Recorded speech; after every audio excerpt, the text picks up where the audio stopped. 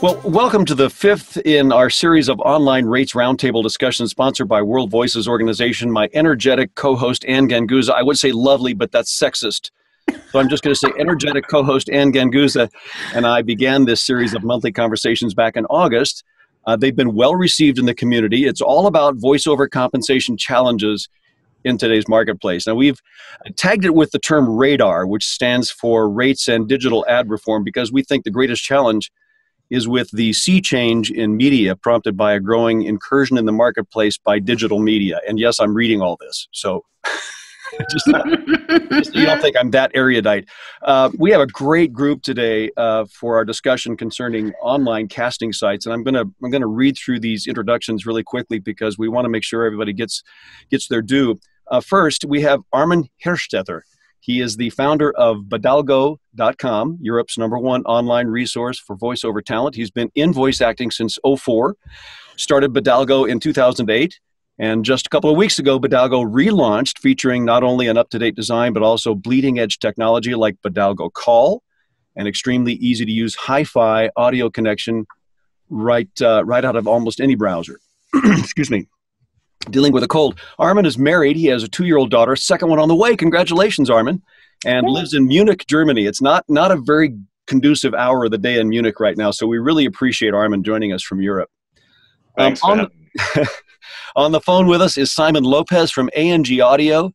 Simon is the production manager for AugAudio here in Las Vegas. They have a great online casting website, and they do all their auditioning through the online system. It's very easy to use. Dave Wallace is a voice actor from LA who was to join us, but he got a gig at the last second. So we tip a hat to him for getting some work, and if he can join us later, he might. Dan Lenard is there with the glasses and the mustache on his t-shirt. He is the WoVO Vice President of Technical Certification, and between him and Joe Davis, who I will introduce next, they pretty much single-handedly conceived and built and deployed WoVO's online directory of vetted voiceover pros, VoiceOver.biz. So Joe Davis, the founder of an internet marketing and web development company, specializes in search engine optimization, pay-per-click advertising, and the creation of internet platforms. Joe has over 20 years experience in development and marketing, now has a focus on the voiceover industry with his business voiceactorwebsites.com. He's the creator of numerous websites and platforms across a number of different industries, including WoVO's VoiceOver.biz and VoiceOverX.com. What is VoiceOverX? Well, that's the collaboration between Joe and our next guest, Melissa Exelberth. And besides knowing the complexities of the VO marketplace in and out, Melissa is now working with Joe to conceive and deploy VoiceOverX.com. So I'll let them explain how and why the market needs this site. And those are the introductions. Thank you all for being here. I'll hand it over to Ann now for our first question.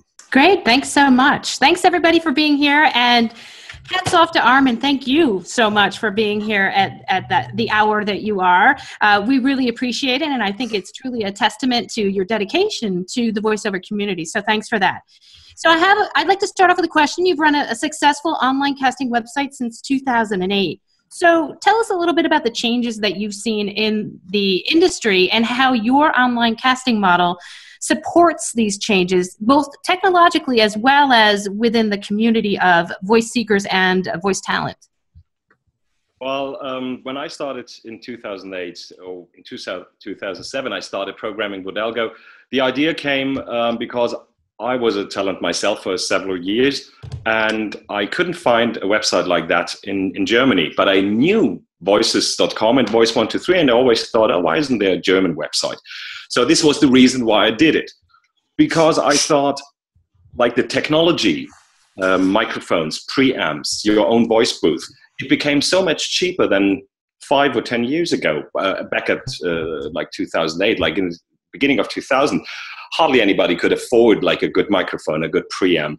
But more and more voice talents had the chance to like bypass the studios and do the stuff themselves. They did not depend on the studios any longer. But the thing I felt that they were missing were great opportunities to get work. Because they're maybe really, really good with the voices, but maybe they have not got the time to market themselves properly. And I thought that what Voice123 and Voices.com did in the US looked very, very interesting. And I ran around for 2 years thinking about, oh, why doesn't anybody do it? So because I wanted jobs myself through an online casting website. And then after 2 years, nobody did it. I said to myself, well, if nobody does it, I do it myself. And what I did not think about was by doing Bodalgo, I shot myself in the knee, or in the foot, as you guys say, I believe, because, of course, I cannot audition for jobs that are posted on Bodalgo. That's just not on. So, yeah, maybe the idea was not so good then for me at the end. No, but, yeah, and I think the major change is the technology, and that the world has become as small as the size of a screen, of your browser screen. And this is the most important thing. And there are many, many people out there. We call it in Germany, we call them the old rabbits, the ones that are really experienced. And I think some of them are missing like the train. They still think about like how it was like 20 years ago. But the world has changed dramatically, and you have to find new ways to get new voice speakers, new clients. And I think Bodalgo is not only like driving that change, but just we recognized it, or I recognized it, and so did Voice123, Voice.com, many, many others. Well, and then we are just seeing that opportunity. So I wanted to ask you a little bit, you have some new technology that you've obviously are keeping up and changing and evolving with the times. Tell us a little bit about your new technology that you've just implemented. Thank you for giving me the opportunity, because I think it's a wonderful thing. It works like magic. I relaunched Bodalgo 2 weeks ago, and not only did I completely revamp the website, because the web technology changed so much since 2008. We have now like all those responsive design stuff and all those things, and we have Ajax, which is a technical term you don't have to know about too much, but it makes things easier to use. And there is this bleeding edge technology called WebRTC, Web Real-Time Communication. And what it does basically is it enables everybody with a browser to have a peer-to-peer connection, audio and video, if you want to, in very high quality. And so you don't need ISDN anymore. You don't need Source Connect. You don't need any piece of software. You don't need any piece of hardware either. You just need an internet connection and your browser. And then you just click a button and you can listen to the voice talent standing in his own voice booth, and what you hear is exactly what he speaks in the microphone. And for voice seekers, that's a fantastic way, of course, to be there when the recording is done. Or imagine the voice seeker himself or herself, she's like working on a client's behalf. And they want the clients to be there when the recording happens. So they snuggle up in their offices or whatever, click that button, call the voice talent. For the voice talent, it could be a good thing and a bad thing as well, because imagine you're a voice talent, and let's face it, I'm a voice talent myself, and it's not that great if you have the client on the phone all the time directing you, because it slows down work sometimes. So, but on the other hand, it's a super tool to get new clients. When you say, listen, you don't have to book that studio. You don't have to fly me from New York to Los Angeles. You just press that button in your browser and you will be right in my studio. It will sound as if I'm sitting like next door. You couldn't tell the difference. And I think that is a tremendous tool to get new clients. Oh. And I'm interested, and I want to talk to the rest of the panel too, because I know the technical challenges of evolving an online casting system. So I'd actually like to ask a question of Simon. Simon, you've run a successful casting website for A&G Audio on maybe a smaller scale than Voices or the other P2Ps, and I was really impressed with the transition that I saw personally from a traditional email-based system where you attach scripts and then requested auditions to now you have everything handled online, where people get the scripts and upload online. So I'd like to know, in your opinion, first of all, what are the desirable qualities of an efficient casting system such as yours, and what does it take both conceptually and technically to get there? Well, when you setting up a casting system, you want to be able to have it manage the database of talent in a way that it's easy to search from the casting end. Now, it's a little bit of a misconception. We're not so much an online casting site as a production company that people come to for productions, and then we cast within our own roster. So from the back end, when you're doing the casting, you want to make sure that every profile is tagged correct, and that all demos are represented for each talent that has different demos to represent them, and you want to make sure that the search is efficient so that when you're casting, when we get a request for an audition, no talent falls through the cracks. We want to offer that opportunity to everybody that fits the typecast, and then the reporting end too. You want to make sure that who's turning in the auditions, who's not, and managing that, and things along that line. We're also rebranding and reworking our whole site and all the systems for 2016, and we're going to come out with a brand new look. We're going to feel more like an agency than an online casting site, because I think that's just been a common misconception when people visit our site. I think it's interesting to note that Simon says we're not a casting site, we're just a production site, but yet you see the convergence, of agency work and production work and casting sites coming together digitally online. I think that's fantastic. Yeah, no. I'm just curious. Yeah, and Simon Says intentionally? Say again, Joe? I said, did you use Simon Says intentionally? Yeah, that's an ongoing joke around here. I'd like to talk to Dan for a little bit here. As WoVO's vice president, you've taken on an enormous responsibility with VoiceOver.biz, and I completely understand and respect that from a technical standpoint, because I used to work on large-scale websites. So I have a little bit of an idea of what it takes, or what's involved, I guess, in an online casting system. So I know companies that have paid tens of thousands of dollars. I mean, this is it's not a small job to put something like this together. So what do you see are the greatest project management challenges for VoiceOver.biz, and what can the voiceover community do to help, if anything? Well, to start off with, we don't really want to look at it as a, quote, casting site. Okay. VoiceOver.biz, really, its original intention, and I think we want to keep it that way, is as a searchable directory of the professional membership of World Voices Organization. People who have been, vetted, people who are watching who are WoVO members know they've been professionally vetted.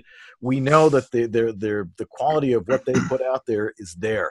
So if somebody's going to look for a good talent, all they have to do is go to voiceover.biz, and they're going to find somebody who already they can trust. And I think that's a big problem that we've seen in the industry, is you have a lot of producers and people who are hiring talent who may be listening to auditions of people who just really are not very good or very qualified for doing this type of work, or they have a home studio and they say anybody who is a freelance voice actor who has a home studio obviously is not good enough for me. I need to go somewhere else. Well, if they need to go that place, VoiceOver.biz is that place, because they know the people there have been professionally vetted. Now, putting the thing together was mostly Mr. Davis's job, as he really was the brains behind it all. We just decided that we needed to do something that would help the voiceover industry. We looked at the pay-to-play model that was out there. And what Joe did, and he can explain this to you, is we essentially reverse engineered what the other pay-to-plays were doing. And we took the design was to take out the interference, the middleman that a pay-to-play site would have, whereas you've got to communicate through that site, and therefore they control the communication. In the case of several of the other pay-to-play networks, where they were controlling the entire financial transaction. Which, of course, came to a head a couple of weeks ago. And so we believe that VoiceOver.biz, strictly being a searchable roster with people's demos and their bios and all those things, allows people to do a very simple search. They search for German accent, or for Hungarian accent, or Silesian accent, or whatever. And if whatever specific thing they're looking for, deep voice, baritone voice, that sort of thing, whatever is put into somebody's profile is searchable by those search terms. And they'll find not 500 people or 1,000 people to go through their database, but a much smaller number of highly vetted professional voice actors. And that we thought was a much better idea. And right now, it certainly seems to be seems to be working for some people, and that was the most important thing. Could I jump in here? Please. I definitely agree that there is a really big problem on the quality of some talents, so they say.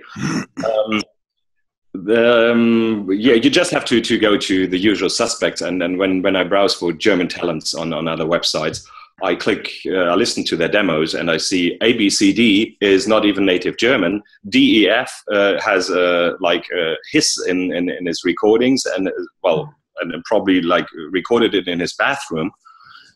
So there are many websites that just don't filter their talents, that do not reject talents. And I'm pretty proud to say that every talent that applied to be member of Bodalgo, is that correct English? Applied to be a member of Bodalgo? Yes. Yes. Thank you. I look at every profile myself, and of 16,000 people that applied so far in the last 8 years, only 5,000 made it to the database. Now, I don't speak 100 languages, so I can tell if somebody is native English. I can tell, of course, if somebody is native German. But with other languages, it's much more difficult. So there could be a few talents that others would kind of question, are they really professionals? But what I can say is that everybody has a professional demo. It's recorded in a professional way. And if somebody has a recording that is professional and sounds professional, well, chances are, even if I don't understand Spanish that well, that he's a genuine voice talent. Armin, do you have say a French voice talent, or a Swedish or a Danish voice talent who can vet those demos for you? Who can do what for me? Who can qualify those new demos for you? Who can say yes, that's a native Danish tongue, or this would be, and I thought about this quite a couple of times within the last years. Shouldn't I go speak to some US talents, some even English talents, some French, Spanish, all those languages, and say, can you please certify them? Mm-hmm. And this is not off the table. It was not my top priority, because the feedback from the voice seekers did not suggest that they have a lot of problems with the quality of the voice talents. But then there are voice seekers out there that might not even know what to look for to judge if somebody is a really good voice talent or not. This is another issue, completely different discussion. Right. Can I jump in here a sec? Absolutely. Because I think it's going to be difficult for any one person to vet whether somebody's speech is native or not. It may be easier if you're a small country, but it takes something like Spanish. Spanish is spoken differently in every single region of every single Spanish-speaking country on the planet. In Mexico alone, you've got 52 indigenous languages, aside from Spanish. Everyone brings their own accent to that. You've also got talent who are not native Spanish, who are bilingual, who may have an accent, who may not have an accent. That accent could appear different to different people, different native Spanish speaking people from wherever they are. So I would think it's going to be really difficult to get. I would have to say that it's the end client who's going to have somebody on their end to determine whether the Spanish or the English or the Danish or the German is what they are looking for their project. I think it is our responsibility. Ideally, the websites themselves have to make sure that the client gets what they want. They should not have to go run around looking themselves for persons that say, yes, this is the voice you're looking for. I feel that the websites, we have to offer that as a service, but it's very difficult. I fully agree what you're saying. And even if you ask two people, is he native? One could say yes, the other one could say no. Very subjective. We've run into that with World Voices. We've had a number of Spanish-speaking people ask that we split up our Spanish-speaking population of voice actors into different sections, and as Melissa has alluded to, it's very difficult to judge that. It's a very subjective thing, and we're not in the place to do that. It really becomes the reason of our objective evaluation of our talent is mostly through how many jobs, how many paid jobs, how many qualified paid jobs have they done in the last year. We're not getting into the subjective evaluation of the quality of their voice. But to be fair, the issue doesn't seem to be that big when I use the feedback I get as like a measurement. It doesn't seem to be that big of an issue. Maybe I'm overthinking it, but it's definitely something. And I come back to the idea with getting some people out of several countries helping me to identify like the black sheep. I think what I really like about the commonality in all of these, VoiceOver.biz and Bodalgo, is that there is a process of qualifying. And so I think that in terms of, quality and being able to offer quality talent to voice seekers, I think that that's an important concept in providing a good service. And I'd like to actually talk a little bit about the technical end of things and ask Joe, what do you see as the greatest challenges in the creation of something that can serve the talent in such a way on the technical side of things?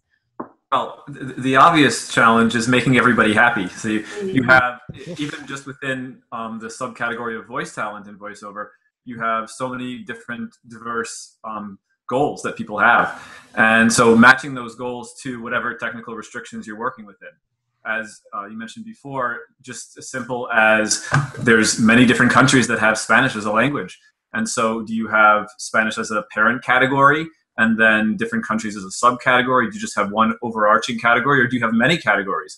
And although those things may sound simple, on the technical side, it can get more and more complex as you add layers. So matching those needs or those desires of people to the technical abilities of a site. And in today's world, there's so much that has already been developed that researching what other people have done, researching other technology, and then incorporating that can be a great way to do stuff in an affordable way. The flip side of it is that it wasn't necessarily built for your purpose. So then you either have to modify it or say, okay, well, this was a good idea, and I'm going to have to build it from scratch based on what I learned from this. And so the technical restrictions are less when you build something from scratch, because then you're building it from the ground up with whatever your purpose is. But of course, it takes more time, more development costs, etc. Is that the case with VoiceOver.biz? You've built that from scratch, from the ground up? So it's most of it is built from scratch. It's actually, it's based on, the backbone is WordPress. So WordPress has become so powerful nowadays that you can run anything from a car dealer, website to a complex online marketplace. And so the backbone is WordPress, but everything from there is custom built. And I'd like to talk to you a little bit about Melissa, VoiceOverX.com. You two are working together. If you could tell us a little bit about that. What are the goals of VoiceOverX.com? There's actually a number of people that have contributed to this. That it's basically the idea came about when we got tired of third parties who are not vested in our industry changing our industry for their own benefit and not for the benefit of keeping this a viable and professional career for anybody. So we decided that it's time to take it back. And that's really what it comes down to. It's a community for those of us who work in the industry and who know the value of voiceover work and who know our own value as talent to put everything back in our own hands. And it's different from other platforms, from other sites, in that we want everybody. We want everybody. We want people who are just starting out, because we want them to get to know the business from the point of view of the value of the business. and not from the point of view of other entities who have decided to sell us as commodities, and teach talent and new producers alike that you're worth nothing other than that what they want to give you out of, say, a client's global budget or whatever. So the idea is to get as many people as possible. And through the site, we basically provide a mechanism to filter people. We can filter people through, if you're a union talent, that's its own filtering. If you have agents, you're obviously filtered on that. To WoVO, we have a direct link to WoVO. If somebody comes to the site and says, oh, well, I don't want to bother with all of these people here who really I don't know what they do, you can go directly to WoVO, and talent on WoVO has been vetted. So we want everybody for education purposes, because we want to teach people that their work has value. And really, another big part of it is that we want it to be a workspace. So it's not just a place where people come and look for talent. It's a place where producers can come and manage the demos of the people that they work with. Agents can list their talent. Casting directors are a part of it. And so, part of the problem with the online model up until now is that it's eliminated certain roles in the voiceover industry that certainly were important, like casting directors and agents to some extent. And so a big part of this is bringing those people back into the picture in a real way that adds value to the marketplace, and people will understand why they're important.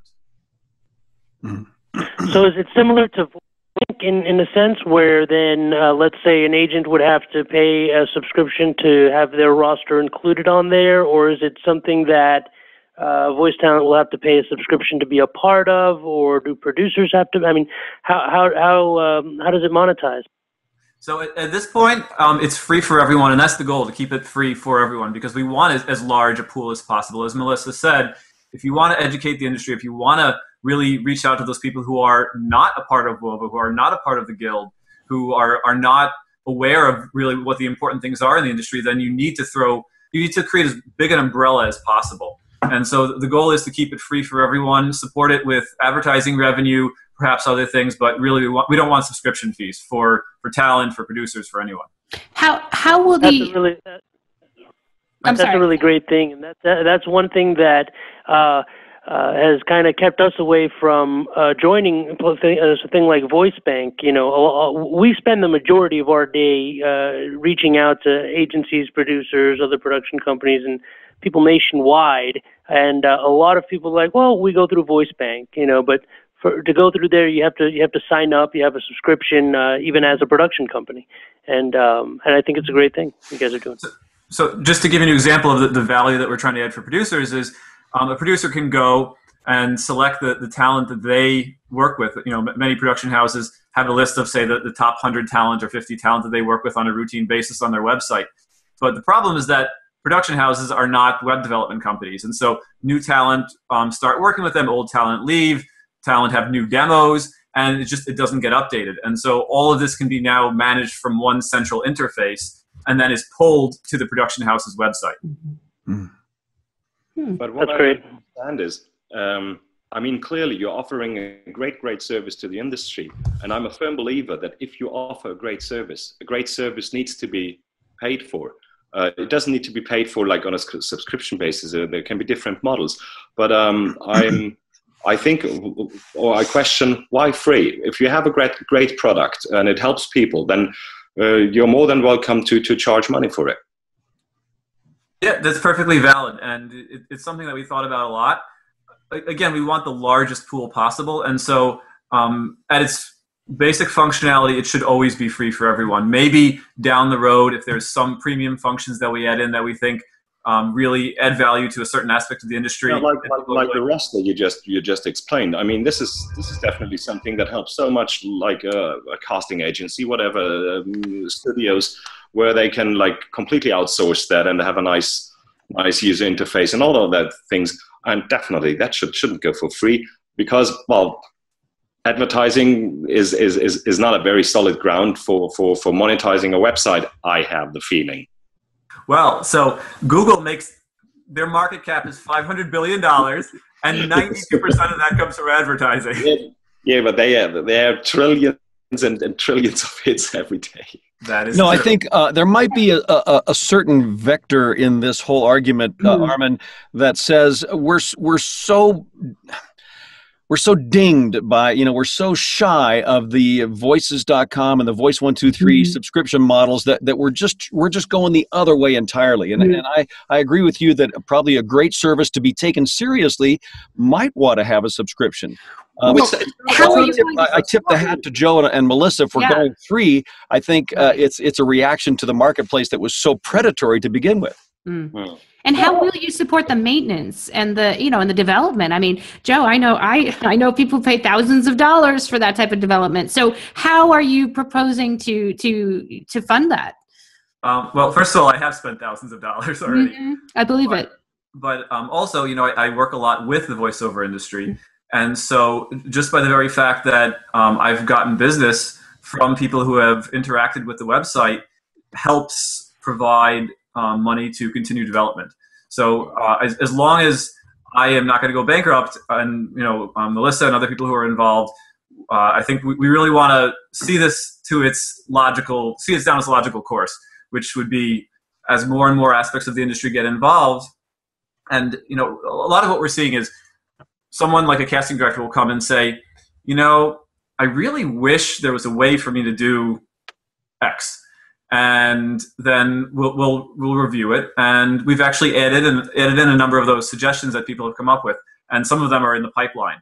So another possible way of monetizing it would be down the road, as people request these types of functionality, they could foot the bill for the development cost and for that specific functionality. And then it would be made available to the wider community. That's kind of the whole open source movement, where someone develops something, bears the cost of it, but then provides it as value for everyone else. I might also. So this model takes out the middleman skimming, which is a big thing that was happening with those other sites that we hear about. That's part of it. Yeah, the idea here, one big part of this is the voice actors taking control back of part of this process, which was, as you were saying, Simon, it was being controlled by these third parties who understand perhaps the communication part of it, but may not understand completely the intimate relationship you've got to have with a client to create that relationship and build that relationship.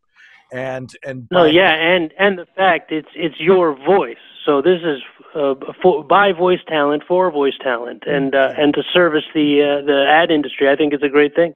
Yeah, and it's not just the voice talent taking it back. It's producers, it's agents, it's casting directors, speakers. I mean, there's a huge difference between hiring a casting director who's been casting for 20 years, who knows how this job is done, and between going to a website where an intern or somebody just out of school who doesn't know the industry is all of a sudden appointed to decide who has the right auditions commissioned a person doing commissioned, exactly. It's a world of difference. I completely see the point you're making, and I believe it's absolutely true and valid for many jobs. But what about all those little companies, like the little shop around the corner that needs a little voiceover for his online clip that is like a 60-second clip of what he does? Does he need a casting director as well? And can he afford one? And I would doubt that. On the other hand, you're right. The middleman seems to have been quite a topic lately in the industry. And Bodalgo never had a middleman because the talent and the voice seeker always were connected directly. We were never the messages don't even run through the system. It's them basically mailing to each other, and also we don't have things like an escrow service, because all those things that only make money for the guys that are offering it are harming. And I wrote that in the mail back to the open letter that we saw on the website. They're just harming the industry and are not beneficial to the voice talents nor the voice seeker, because they have to pay the price. And we always refuse to go down that road. When Dan and I were doing the planning for Voiceover.biz, that was a big conversation. Do we want communications to go via the site or not? And ultimately, we decided against it. So any form of communication actually takes place, as you said, via email outside of the server.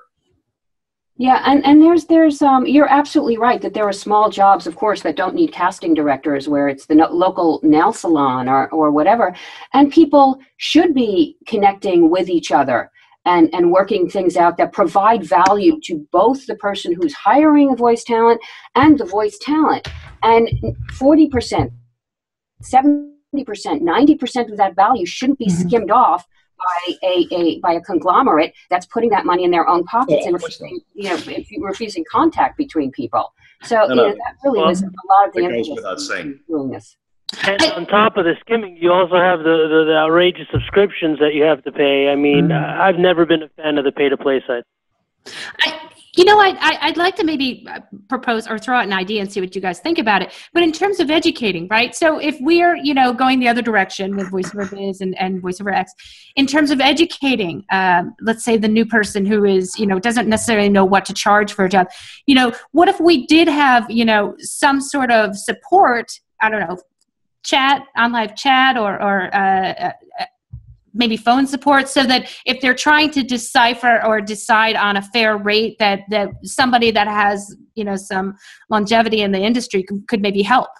Well, this was something that we discussed, certainly with Voiceover.biz, about creating an educational component, that there should be, we're going to have a blog on there, and I think on VoiceOverX too, talking about these issues and getting both parties to talk about these things and make it part of the conversation and make it part of the functionality of the website. So it becomes more of a community thing as opposed to just a marketplace. And that's something that And there is a forum aspect to VoiceOverX. Is that correct, Melissa? There is a forum function?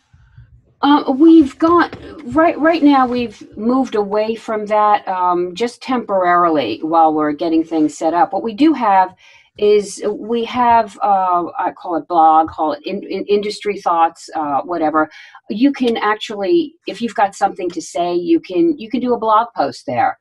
If there's an aspect of the industry that you know a lot about and think people should know, you can just go and put it up there. We're arranging that. We're finding the best place for it and the best way to use that. But there are a number of things up there now that people have contributed. We've gotten a post from casting directors. We've gotten posts from different people. There's I actually started to put up some things on how to break down, say, union rates for people for whom that is just Byzantine in its complexity. So anybody can go and post something that is of value to the community, because we all have different knowledge. Yeah. And everybody's knowledge, everybody who works in this industry, we all have knowledge that's provides value to the industry, to everybody in it. Let me ask Armin a question that's in a different direction. Armin, you sit at the crux of an international marketplace, more than any of the other two big casting sites. You're based in Germany. You see a lot of talent from Europe and America. What changes do you see in the marketplace? Is digital making a mark on the marketplace? Is it incurring on the marketplace more than before? What do you mean by digital? Like digital media. We're seeing, at least in America, a lot of, say, YouTube pre-rolls or requests for voice talent to do things that are not broadcast, not radio, not TV, but internet. And we're having a tough time nailing down compensation rates for digital products. Guess who has troubles as well? Yeah. So this is a major point. Okay, let's first things first. There's a tremendous amount of jobs that are online clips. They could be the YouTube clip of the nail salon down the road, which is not running as a pre-roll, but just like on their homepage and is hosted on YouTube. And there's the first problem starts there, because if it's online, it's worldwide. And many talents in Germany say, well, it's worldwide. I want to have couple of €100 for that thing, because like a national TV spot in Germany begins with like €600. So they want to have that as well. And that's where I come. I try to buffer between those, like a little buffer between those two sides, because it's highly unfair. If it's really the nail salon that is just doing local business, she can't, or he can't afford 600 euros for a little clip that is seen maybe by 1,000 people in 2 years. That is just not fair. So people have to come up with a better solution. So far, we haven't one. And the other thing is with, and it's the same for pre-rolls. If there is a media budget, but it's only like a local business or regional business, not a national or worldwide business, there needs to be a separate rate for that. And so far, Germany has completely failed in delivering a rate. At the moment, they are saying, if it's online, it's a minimum of yada, yada, yada. And what makes it even more complex, I'm in Germany, so we have a price list, what talents ask for regional, national, TV spot, e-learning, you name it. We have a price list for everything, and I think it's 2,000 different ones. So what about the client that comes from Spain? He wants to have a German voice actor, but Spain has completely different price lists. So has Italy. Or what about India, China? And then it's like really getting mad. Mm-hmm. But I had a very good conversation with the voice talent, and she said to me, yeah, but we have to pay the rent and our food in Germany. And and if somebody wants a German talent, he wants to market into the German market. That's a market where you can make a lot of money, and this is why I'm asking for the price. And I think that's a very, very fair argument that she's having there. Right. But it doesn't work all the time. And it maybe works for Germany, but then how about, I don't know, Brazil, Argentina, what is the price? What are the price lists? Right. So this is very, very, very difficult. It's that global marketplace that's really, it's always in flux. And because there are so many new clients, like you mentioned, India, Singapore, Japan, how do you find a commonality? I think a lot of voice actors in America are just saying, look, this is my price. Either you can accept it or not, and it becomes a matter of self-worth. What do you think you're worth? What do you think you put into your equipment, your coaching, your practice? You also have to look at the end use of that and where it's going to go. I mean, if you're talking about India, for instance, in a lot of instances, large American companies outsource to India because they know they'll get back a product done by Americans for the American market at a fraction of the cost. So it behooves any talent to see who they're ultimately working for. Absolutely. And of course, the talents need to be absolutely confident about what they charge. And this is what I'm telling them for 8 years now. Because they're coming to me and said, Armin, what should I charge? Should I be on the low side? Should I be on the high side? I said, you should be on your side. Mm-hmm. You have your price list and you charge what you think you should charge, and stay with your price list. You may not nail every job, but when you nail a job, well, then it's making ring ring. And I think that's the most important, to stick with your personal price list if you have one. I think it's also important to be flexible with that in mind, that, hey, budgets in Argentina or Venezuela might not be as much as a budget in New York City. So keeping in mind your worth and all that you've invested in your career, but at the same time, being flexible and hey, if it's a 10-second spot and they don't need to be on the line, being flexible and saying, yeah, I'll do it, because ultimately you have to think of your bottom line as well. But again, everybody defines their own worth in the marketplace. Well, you don't want to alienate potential new clients just because you're overshooting, and especially if they're from a market where the prices tend to be lower. But I agree with you. Flexibility, of course, needs to be there. Yeah. As far as World Voices organization is concerned, part of our mission is to raise the awareness of the professionalism that it takes to be a voice actor, that we're being discounted by a lot of people saying, oh, you just read for a living. Well, part of what we're trying to do is educate everybody that this is not an easy job. This is not just something anybody can do. And you have to, and as an organization, we stand up and speak for all of us by saying, look, This is a hard profession. We didn't just step in front of a USB microphone and get it done one day. We've practiced, as we've all been saying, we've gotten coaching, we've invested in equipment, and we have spent years learning our craft. We're not, we're not selling pencils on a corner here. And and that's the most important thing that we try to do as an organization. Well said, Dan. Yeah. Understood that we are professionals. And actually, if I can jump in for a second, because it fits really well. The new Bodalgo, I come from the other way around. Many jobs on Bodalgo got rejected because the budget was not up to scratch. And I always had to write to those seekers and had to fight with them. Well, go up with your budget, otherwise the job won't get posted. This is very crucial because well, I could get in legal trouble. Oh, is that on air? Because it's kind of not really super allowed that you tell people what they are willing to pay for. So, but Bodalgo has a new feature built in. When you now post a job, the system tries to automatically detect if the budget is correct. And if it's not correct, you can't post the job. And I'm tracking at the moment if people are alienated and run away because the system will not let their job go through on their first try. But what I see is the people move up their budgets. If it doesn't work for 150 to 250, they try 250 to 350. If that doesn't work, they go up one more. Only a tiny fraction goes away. And well, I say bye-bye, fine, because we don't need it really. And so far, this seems to work at the moment. Also, and I have to say, I did it also to get workload off of my shoulders, because it's very annoying and time-consuming. Go back and forth with the client, telling them where the budget needs to be.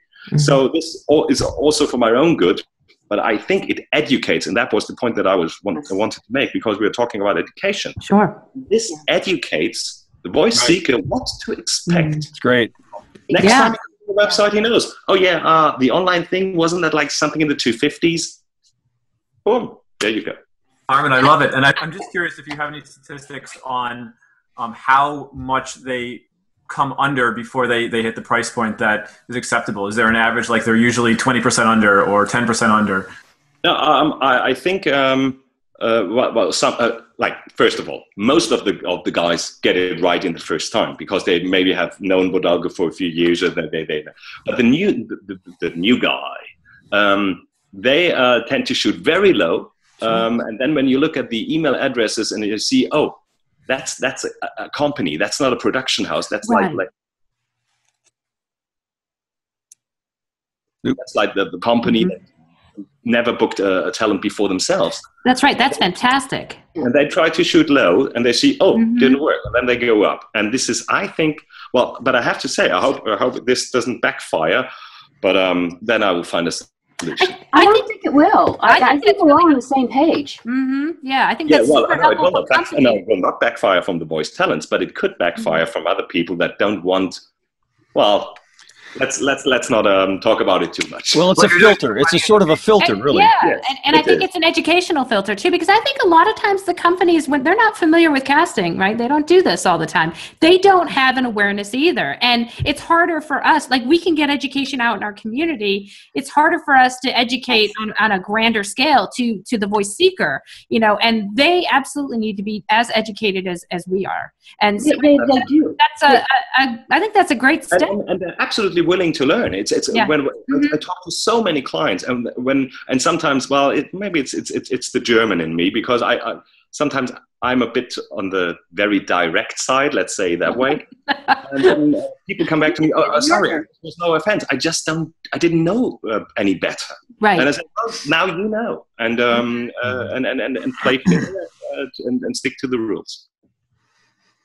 Yeah, a lot of, I think it's all great. I think it's all excellent. A lot of the problem is that, as you know, we've got the convergence of what had been two completely different markets in the past, which was, you got voice talent by going to the union and by going through agents, and a new market that sprang up with the advent of technology and the internet, which is anybody can do this.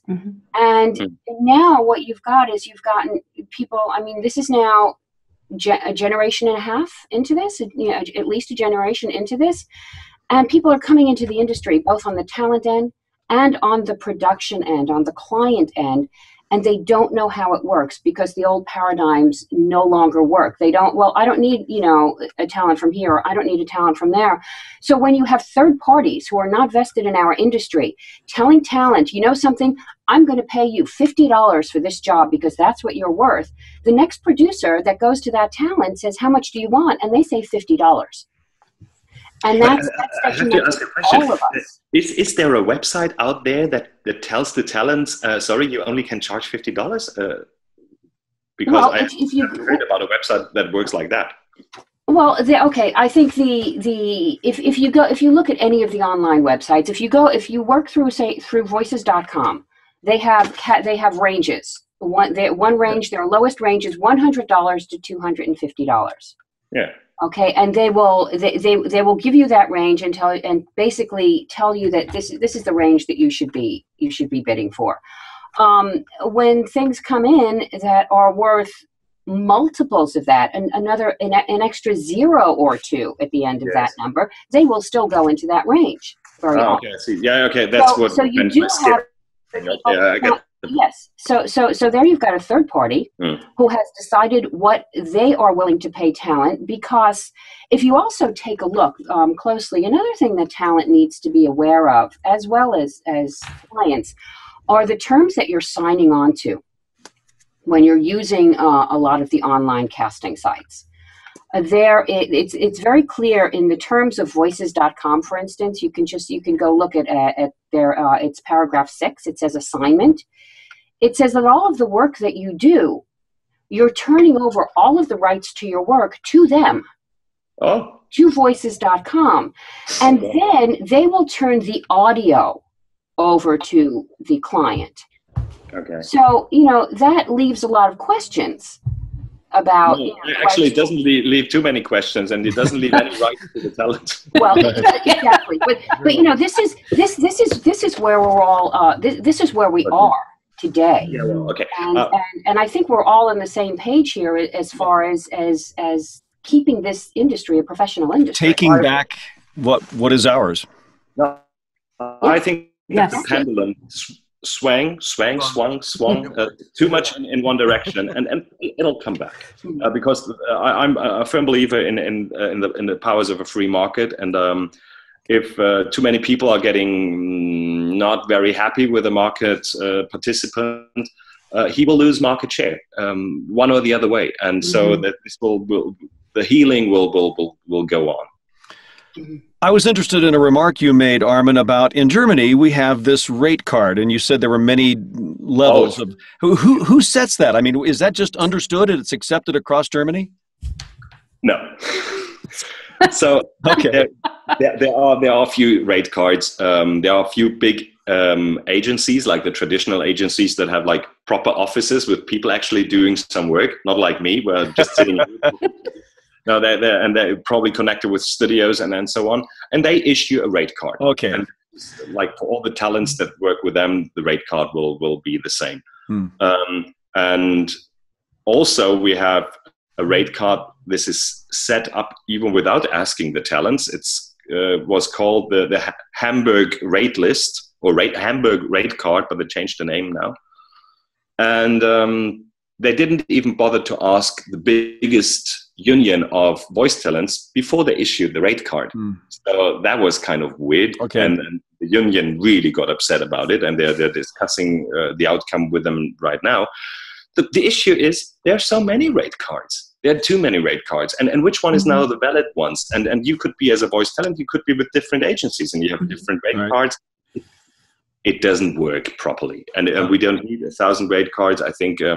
But this will not change. And but they're not so far, like the differences are not too big. But still, it's a bit weird.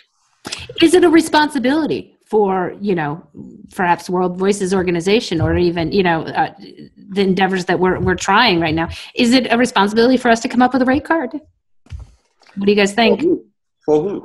For US? For Germany? Yeah, for voiceover.biz, voiceover.x. Is it, should we come up with a rate card? What do you guys think? That's really tough. We've wrestled with this at World Voices, and we suggest rates, and we have a resources of different rate cards. Melissa's given us some ideas for some great rate cards. There's the handy dandy one, and the union has its own standard. I think what we've discussed earlier is, what is your self-worth? What can you do? What can you stand to be able to pay your bills? And what Simon said is you got to be a little bit flexible sometimes. It's almost on an individual basis anymore, but we try to keep it, a high standard. Dan, that might be an interesting opportunity to engage some of the WoVO membership. Is have some online polls or surveys where you're asking, is this a good rate? What do you think? Well, Sean Caldwell did something like that, but we could do it again. I say we should do it again. And I can certainly, add it to voiceover.biz. It's no problem. So let me know, and we'll put that up. Well, we're really seeing a convergence of a global marketplace here, and I think we've touched on some great topics. And Armin, at that early hour of the morning, we just so appreciate you being here to talk to us, and we find your service fascinating. We at least on the surface, a lot of us really think you're doing an ethical job of running a great service, not getting in the way, not taking anything out of it in the transaction, and I salute you for that. I think it's really a wonderful decision. Melissa X, you're starting this new voiceoverx.com. It looks great. We're excited about it. We're happy to, as World Voices, we're happy to interface with you on that, and really appreciate your work. And you and Joe Joe, I don't know where you get all the energy, man. Joe, thank you. Joe's brilliant. Joe's brilliant. Yeah. He's Melissa great. and Dan have both been amazing. So I can't say how much help there have been a lot of 3 a.m. calls.